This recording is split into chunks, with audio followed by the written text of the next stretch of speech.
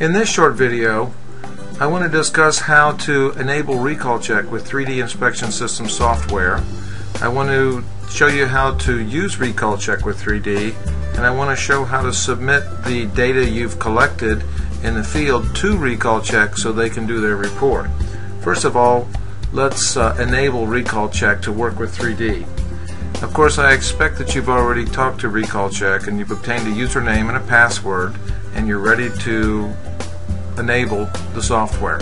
So here's how to do it. With the report writer open, you would go to the Preferences drop-down and you would select Preferences. You would then look for the RecallChek tab here and click on it, and you would click this Enable RecallChek tick box, enter your username and your password, and then click OK. You're now enabled so that on any line in a report or any line in an inspection form, no matter what the inspection form is, you can invoke a RecallChek. Let me show you how that works. Let's go to the kitchen page and we'll start with dishwasher. If I wanted to add RecallChek to this line, to this appliance, I would click on the Add Copy button and I would select Add RecallChek Item. Then I would select my appliance type,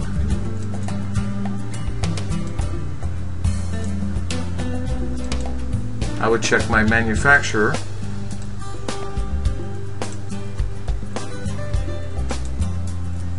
and I would manually enter my model.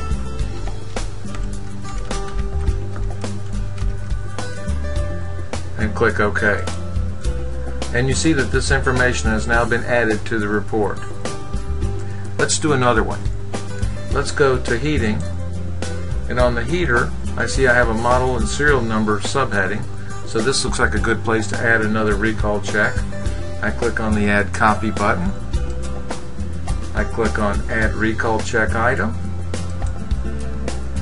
I have my appliance type, in this case a heater.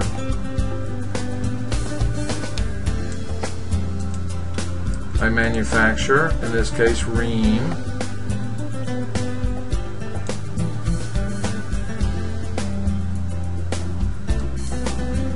My model number.